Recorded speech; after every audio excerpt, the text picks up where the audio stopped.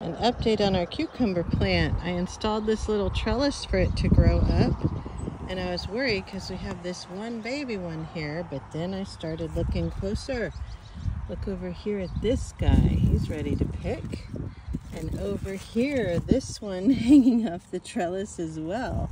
This is good for them because it gets them up off the ground. So, cucumbers can grow like vines on the ground and they're fine, but they do better when they're up in the air away from pests.